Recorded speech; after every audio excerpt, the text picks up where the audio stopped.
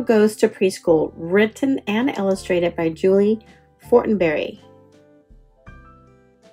I'm a dancer just like my mom. We dance together every day at Mom's ballet school.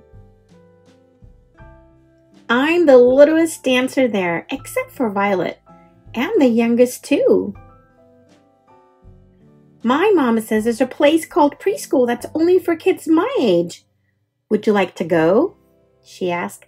But Violet and I already go to school, I say. You go to ballet school, but at preschool you can learn things like the alphabet and counting. I know how to count, I say. First position, second position, third position. Very good, Mom says, and I practice my counting all the way home. What else can you do at preschool? I ask my mom when we get home. You can color and paint with your fingers, she says. Could I paint a sugar plum fairy? I ask. Yes, and you can even dress up. Like a snow queen? I say. Do they have stories at preschool like the Nutcracker? Yes, they have lots of stories.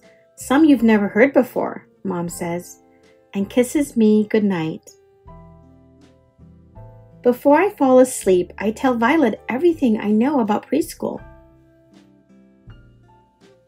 In the morning, I tell Mom that Violet wants to go to preschool. That sounds like a good idea, Mom says. You should probably go with her, though. I agree. At preschool, I paint a swan, build a fairy castle, play a march, and dress up like a mouse. Violet even makes a new friend. When Mom comes to get me, I tell her all about preschool. What was your favorite part? She asks. Dancing, I say.